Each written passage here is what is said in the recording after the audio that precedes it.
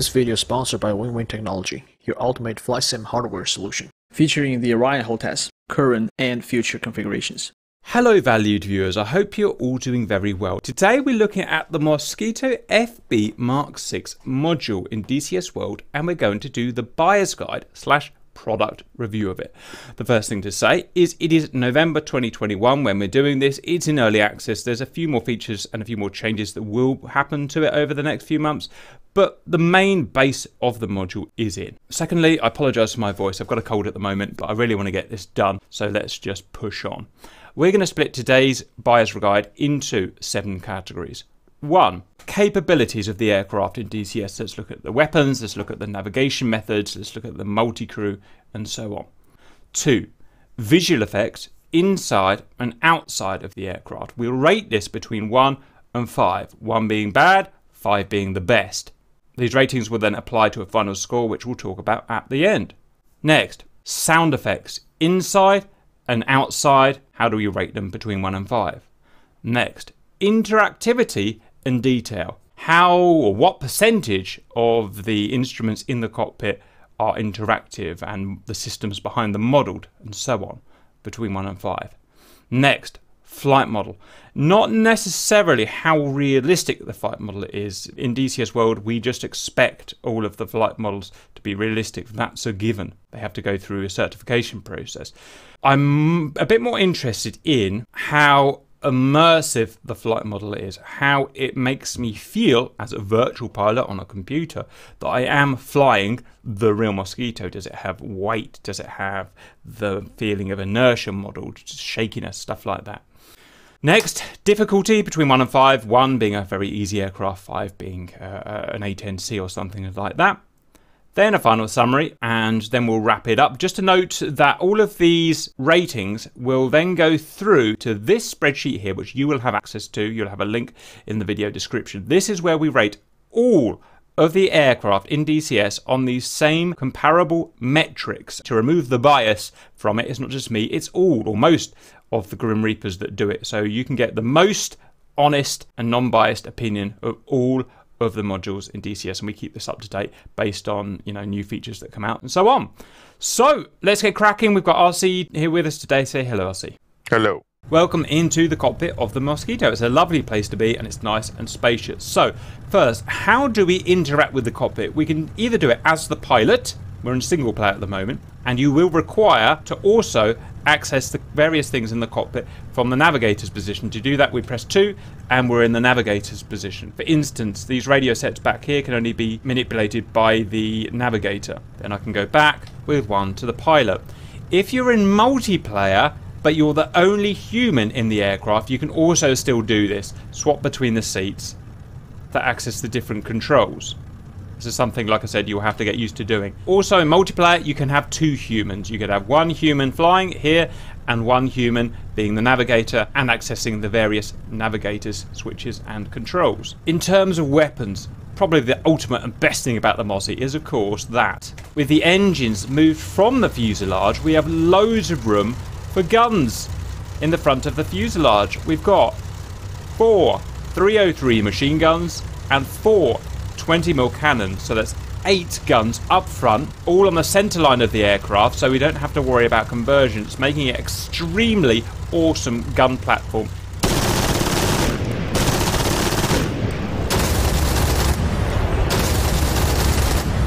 One thing to note is there's a small delay between pressing the triggers and the guns firing. You just have to take my word for it. About 1/4 second. It's just something you have to get used to. In terms of types of ammunition, I'm not going to go through all of these, but you've got all these different ammo types that you can choose, and their effects are modelled to some degree. Also, we have 2 wing stations and 2 bomb bay stations. On the wing stations, we can have that array of bombs. Size of bomb or weight of bomb. General purpose. MC, think medium capacity. Short tail is a shortened bomb to fit in the bomb bay, and semi-armor piercing. Droppable fuel tanks, 100 gallon, 50 gallon, and in the bomb bay, a slightly reduced load. There will be a type of rocket also added later in early access.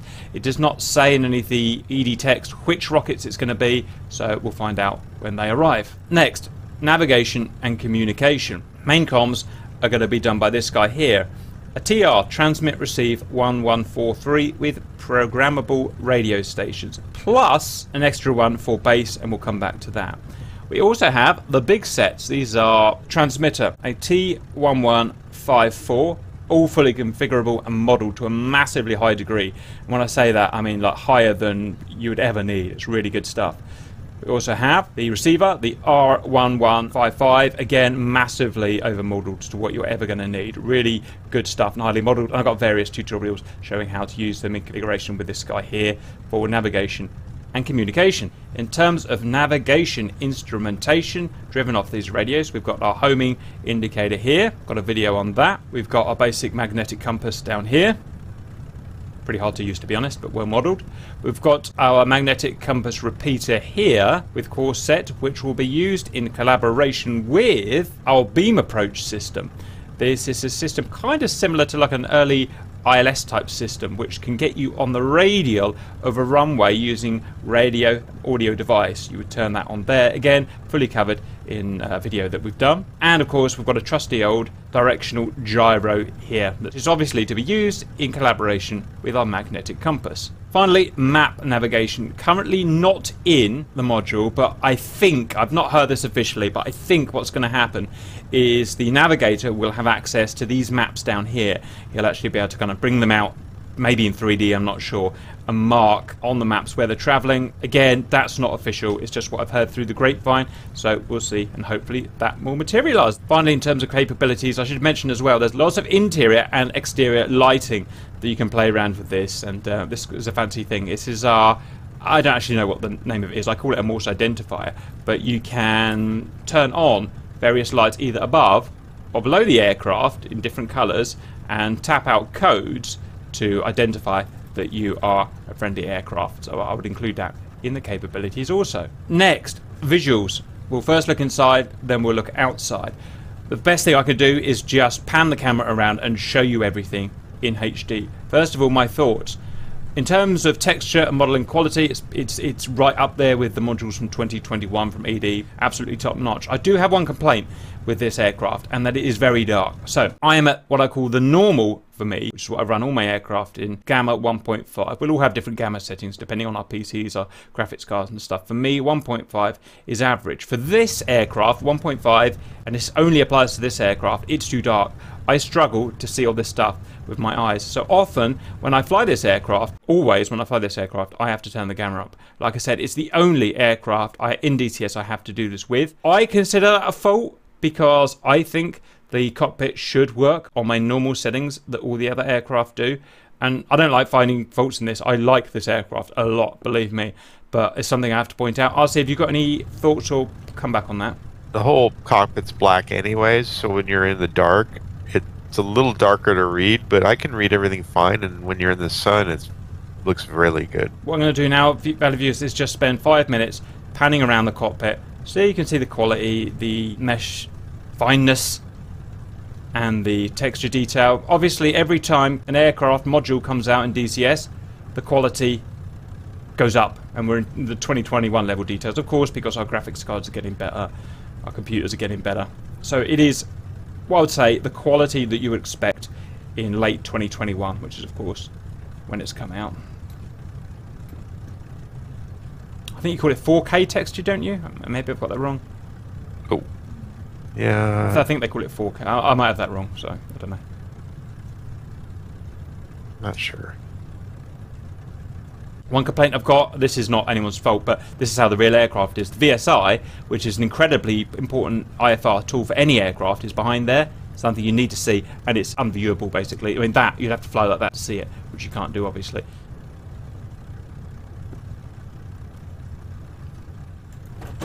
There you go.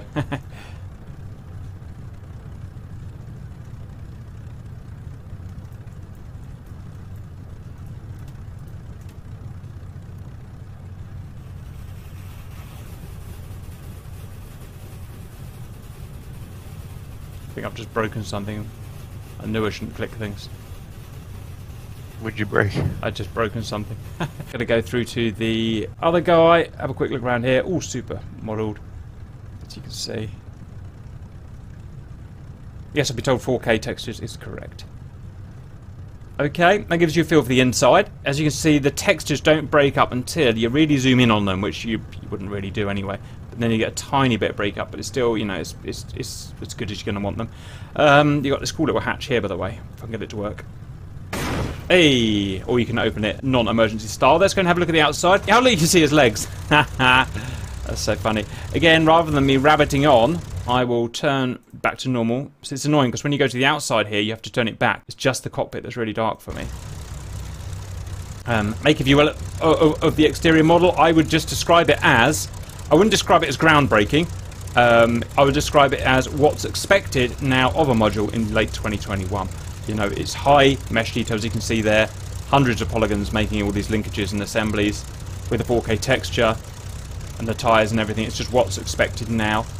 If you pay $50 or so, whatever it is, costs at the moment of making this video.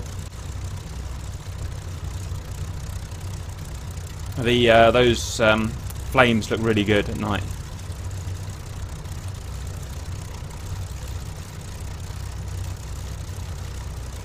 Great pilot detail. The viewers on the stream are saying that you should use the UV lamps within the cockpit, even in the daytime. I'm not sure, surely they wouldn't have done that in real life though. I know how fragile the UV lamps were. Yeah, I can't believe they would have used them in the daytime in real life.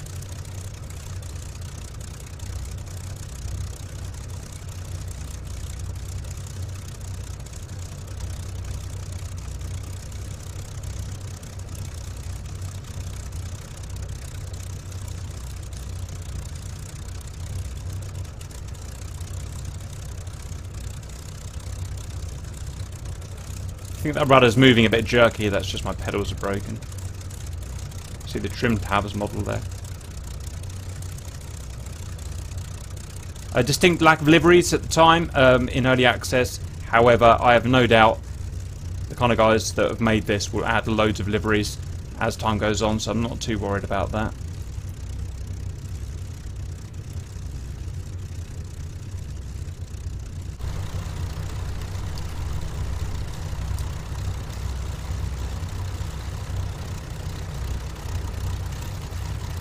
So far it's got a pretty decent visual damage model. We've shot plenty of these down and various bits fall off them. I haven't noticed anything, you know, stupidly not working or anything at the moment, so...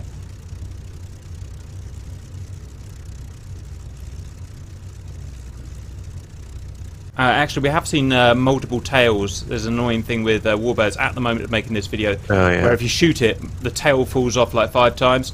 It's the same with all of the warbirds, I think, in DCS at the moment. It's obviously going to be fixed, but just bear in mind that is a point thing at the moment. Okay, I'll see. We have to now put the visuals between 1 and 5. Sorry, we're taking our time, but I would have thought you would like to, you know, the time to look around anywhere with me. Between 1 and 5, where 1 is, you know, an old... I don't know, an old module, like the original Black Shark or something, where 5 is like the Tomcat, generally accepted as the best looking thing in terms of mesh details and stuff like that. I would put this as 4.5. Apart from its darkness, I'm going to ignore the darkness in the rating because I accept it may just be something to do with me. I would say the cockpit is a 5 and I would say the body is a 4. As in the cockpit, you know, the quality of the textures and stuff is about as good as you can get as far as I'm concerned. The body, I don't think it's as good as you can get. I would not rate that as high as maybe a Harrier or a Tomcat or a Hornet, but it's good, it's decent, it's what you'd expect otherwise, so it's up to scratch. So that's a 4, and I would say 4.5 in total. I'm getting ratings of 4 out of 5 from the stream. What's your overall score, RC? I would say the exterior is probably a 4.5, and the interior is going to be a 5. They did a really good job. It's a 4.75 for you. Right, we're going to move on to sounds. Next, sound effects.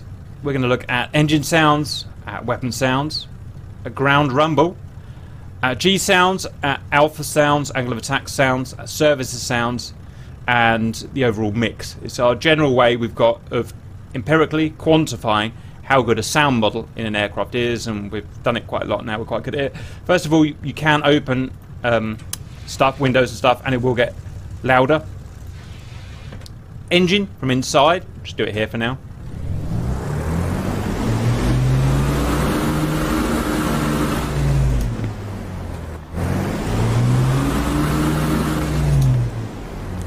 as me as a virtual pilot, what's really important there? The importance is I can hear the RPM of the engines. Can I hear that? Yes, I can. Can I hear if they're struggling or they're spluttering? I can't show you it now, but yes, I can. If they get shot, can I hear the difference? Yes, I can.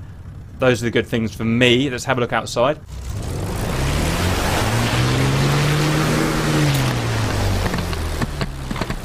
Lovely backfire sound. I've broken one of my engines. I've overheated one of my engines. It doesn't matter. I'm not going to fly at the moment.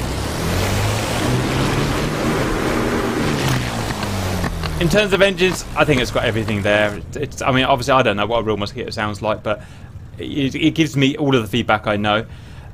Next, weapons inside. We can do some guns, do some cannon. Outside. I think that's the same sound effect inside and outside. Sounds pretty awesome. I mean, how much better do you want a cannon to sound? We've done bombs. I'll see if you tried the bombs. There's no kind of big cartoony bomb release sound effect, but you can hear it, kind of the mechanism clicking, and that's what you want. You want to know that bomb's dropped, so you've got that there in the mix, which is good. Next, we want to look at the ground rumble. Do we get the sound of the tyres rumbling on the concrete, tarmac, whatever? It's the only way I know that I'm making contact with the ground. A real pilot can feel it through his butt, obviously, but I can't do that in a game, so let's go and have a play. If we can remember how to take off. Listen for any ground rumble, any bassy ground rumble, which is what we want.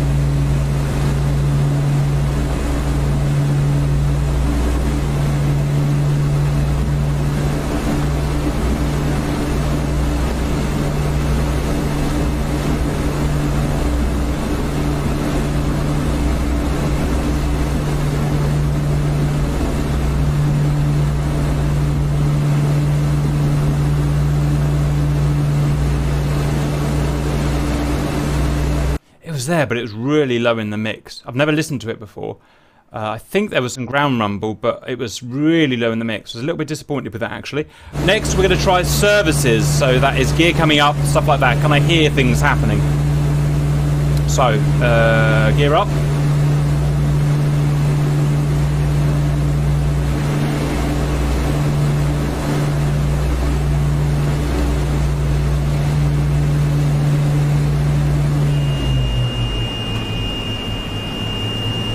I could hear the handle going up and down, but I couldn't hear the actual gear going up and down, any thunking or anything like that that tells me the gear. Let me know what you think of that one, RC. I'm going to try flaps next.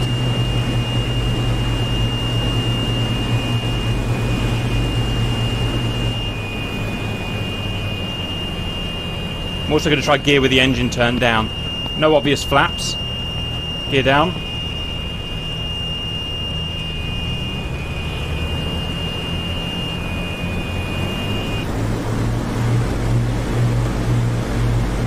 I can't hear anything apart from the lever. It's a bit disappointing, but that's how it is. Let's try Bombay.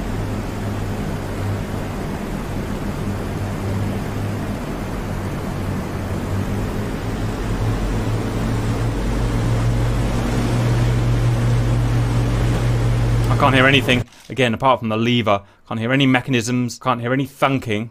Personally, I would have thought with these great big mechanisms and assemblies throwing themselves about, I would expect the whole frame of the aircraft to go doosh like that, which would have to be transmitted to me in sound, obviously. So that's a bit disappointing, but it is what it is, and also remember it's early access. Next, I'm going to test the manoeuvring sounds. The only way this thing can translate to me that we're pulling out angle of attack and or we're pulling G's is that things might vibrate and I'll get the sound. It's very important. They are A, there, B, correct in the mix with the sounds of the engines and stuff. So let's give that a go. Let's get everything back into flight configuration. Flaps up. Gear up. Bombay up. Oh. Never happened. A minor problem with the airfoil valid viewers. Stand by.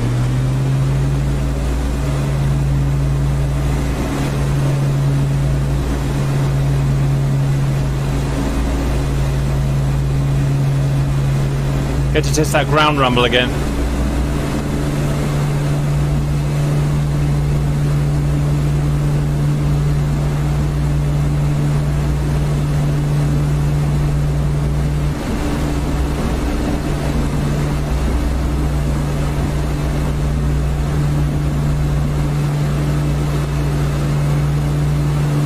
Again, I couldn't hear any ground rumble. Let me know what you guys think. Okay, we've got 220 miles an hour now.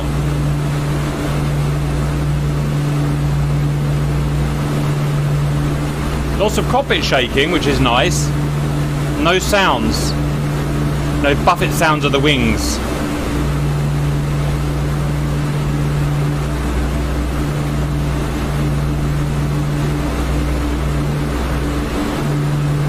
So I've worked it into a full stall there, and I had, as far as I can tell, no sounds of the high angle of attack. The wing struggling with the high angle of attack. I probably wasn't pulling many Gs, to be honest, so I wouldn't expect any real G sound at the speeds we were going. But I would personally, I'm not a pilot, but expect, if not real sounds, then at least a simulation sound to simulate the wing struggling, vibrating, everything vibrating. So good vibration in the cockpit. Sounds, as far as I can see, not there. Can you confirm that, RC, or give me any pushback on that? Yeah, I was flying too, and I can't hear anything. No, again, that is what a virtual pilot needs. And don't take my word for it. This comes from real pilots that fly with us, and I'm just putting it out there. All we've got now is the mix, how all the things we've tested mix in with the engine sound so that you can hear everything. Some planes are really good. F-16 is my favourite because all those sounds are in there and they're beautifully mixed. A bad one would be a MiG-19 or something where you just can't hear anything because all the sounds levels are all messed up.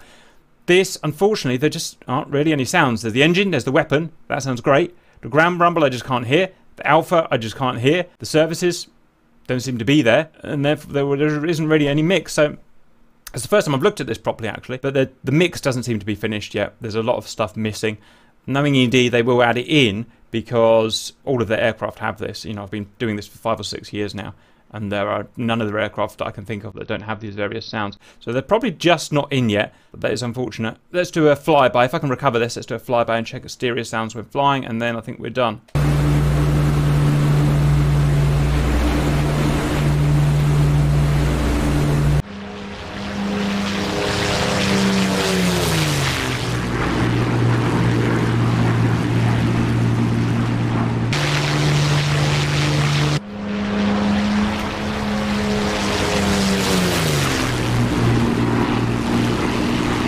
Lovely. Again, I've never seen a real Mosquito, and I'll never know what one sounds like, but it sounds perfectly good to me. So, RC, we now need to give the sound an overall rating between 1 and 5, and all of that together with the missing bits, for me, it's going to have to be a 3.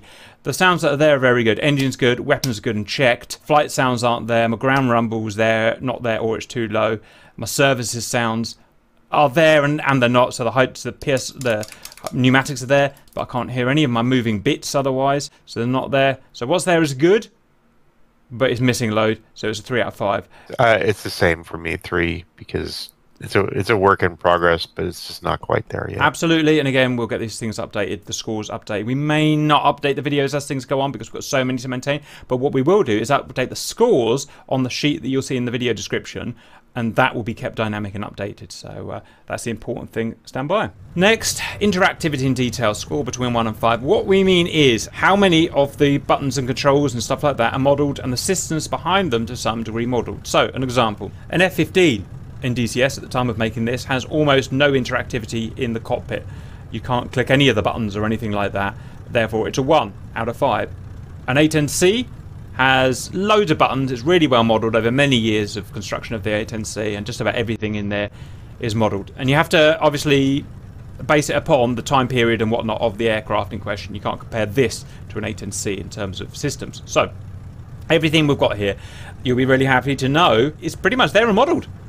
I can't think of any switches I can't press apart from things like this. This controls, this is the tacho for the video camera, because there will be a nose gun camera. Obviously it's just not modelled in DCS. Maybe it will be one day, but it's not at the moment. Now we can't score it down for that because they just don't have video cameras in gun cams in DCS yet. All of these gauges, everything's checked and modelled because we did the full video, checking the cockpit out, all these triggers, guns, buttons that you can press, the controls, all these levers, engine stuff, all this stuff down here. I can't think of anything that's not modelled, even the IFF lights, engine stuff. You've got various tanks and wings and stuff like that you can transfer fuel from here to there. It's all a bit beyond me, to be honest, but all that's there, it's modelled. The what's the word? Consequences. Consequences. The consequences of, you know, mismanaging your fuel or pressures or whatever is there from what we can see. Stuff down here with the fuel modelled, radios modelled way beyond what anyone would ever use as far as I can see. Lights, sorry, I don't know what that sound is. Can you think of any reason in here in terms of interactivity, pressing things, doing things, anything that doesn't work that you'd expect to work, and any reason not to vote it 5 out of 5 RC? No, I would give it a 5. Yeah, well done. The guys who worked on the cockpit just done a good job. Simple as that. Welcome back. Next, flight model. This is never an easy thing to do because I've never flown a real Mosquito. I don't suppose anyone that's ever going to fly this in DCS has ever flown a Mosquito, so no one can make a true comparison, I shouldn't imagine. So in terms of how realistic it is, I've got nothing useful to say. I've only flown the plane in real life for 30 seconds and I'm simply not qualified to talk about whether this is realistic or not. What I'm going to aim at more is it immersive in that the way it reacts in the air in DCS? Does it make me and RC, who are very experienced virtual pilots for warbirds and whatnot, is it immersive enough that it fools us into thinking that we're flying an aircraft? Or is it going to be like some of the aircraft in DCS where you kind of think you're flying a spaceship? Not many nowadays, actually. Most of them are pretty top-notch, but, you know, that's it. Can it fool my experienced brain into thinking this is a real aircraft? That's more what we're looking at, as well as its foibles, its good parts and its bad parts. So, I guess we just get on with it. Off we go again. First thing I would describe, fellow viewers, is it's not a particularly easy plane to fly. It has a certain amount of instability in it. Again, is it realistic or not? I've got no way of quantifying that or telling you whether it's realistic or not.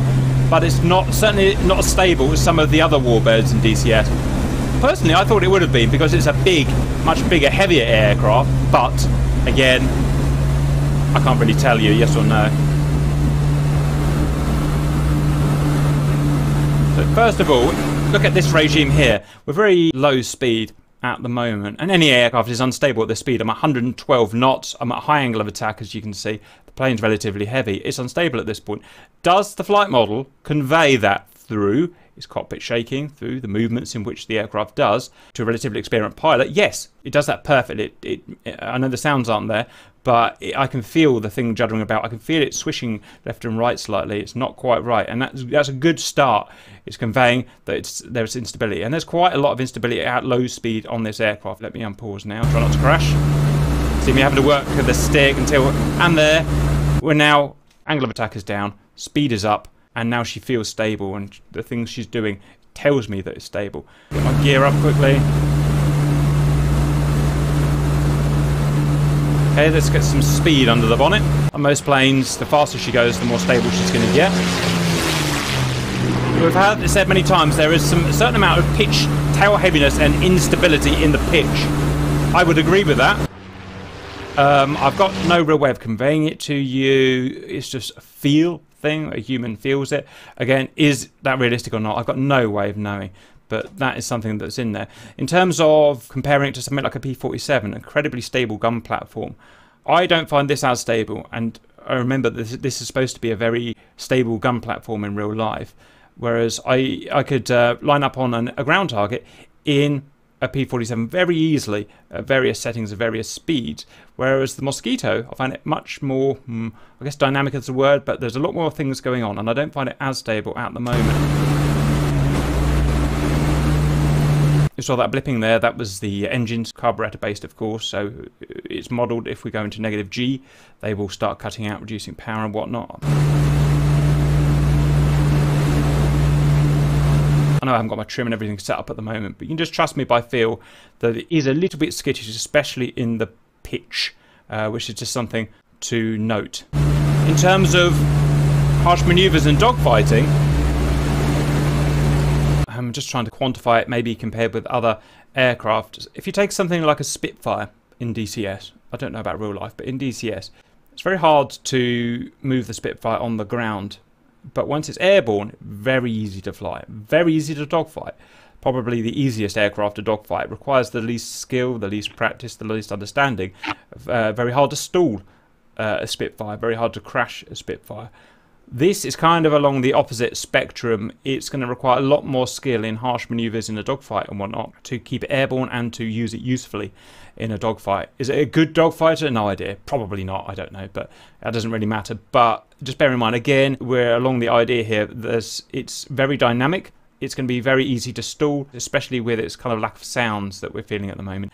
And it's going to require more understanding. Now, I'm not saying that that's a bad thing at all, because most of you out there who are experienced virtual pilots want the challenge. Myself and RC have been doing this for 5 or 6 years now, and we're bored of flying Flaming Cliffs 3 F-15s. You know, we want something that's hard work, that requires lots of thought, and it's difficult to fly. And this fills that bracket quite nicely, I think. In terms of overall immersiveness, I think it's pretty good. I think it's pretty good. Again, nothing to compare to in real life that I understand about this aircraft, but it does make me think that I'm in a warbird. It is still telling me and giving me plenty of feedback when I am in trouble, although I really want that sound engine improved, obviously. No, I think you pretty much covered it. It's definitely can be unstable and difficult to fly, but it's fun. We're all into simulators for different reasons, but fun is the top one for me. Okay, we've got to quantify that somehow. I know it's hard to do, but I'm going to say a 4 out of 5 because there's a lot of good stuff there. It's not easy, but I'm not rating it down for being hard. It's it's like the MiG-21. It's probably one of the hardest but most rewarding planes to find DCS. It's hard, it's a challenge, but there are some instability things that can be a bit annoying, and we're still lacking a sound engine for the harsh maneuvers. I'm going to give it a 4 as well. Okay, I think we're pretty well aligned on this. Yeah. That's it. Next, difficulty between 1 and 5. 1 is an FC3 plane, a flanker, an F-15. You can watch 2 or 3 tutorials and you can pretty much master it from there. It's easy. In terms of the plane and the systems. Tactics is different, obviously, but yeah. 5 out of 10 would be an A10C2. It requires tens or hundreds of hours of learning and reading and watching videos and stuff. It takes a long time to learn. Very rewarding when you do it, but it's difficult. You guys asked us, how hard is this? Well, they're split into 2 things. 1, how hard is it to learn the systems? 2, how hard is it to fly? Systems, as long as you've got an understanding of warbirds and how they work and engine temperatures and radiators and stuff like that, you do need to know about that stuff. So for instance, you can't just get in this plane, put the throttle forward like you can in an F-15 and take off. Your engine will last 2 minutes and you'll die and you'll get frustrated. So it's not that level of easiness. You've got to have a base understanding of warbird aviation, how to maintain engines. So assuming you've got that, it's easy. In terms of systems for dropping bombs and firing guns, there's nothing to it. You press a switch here, you drop the bomb, and that's it. Jettisoning and stuff like that, easy. Working radios is not particularly easy, but that's a bit out of the scope of what I'm interested in. I just want main flying the plane, dropping the bombs, completing a mission. Flying the plane, I would say is not easy. Let me put all that together. I would say that the systems in the aircraft, 3 out of 5, because you've really got to know your systems, engines and stuff like that. Otherwise it's okay. Flying the plane is going to be a 4 out of 5. It's just not a particularly easy warbird. It's not particularly forgiving, and you can get into trouble if you don't know what you're doing. Giving it a total of 3.5 of difficulty out of 5. RC, send. For difficulty, I give it a 4.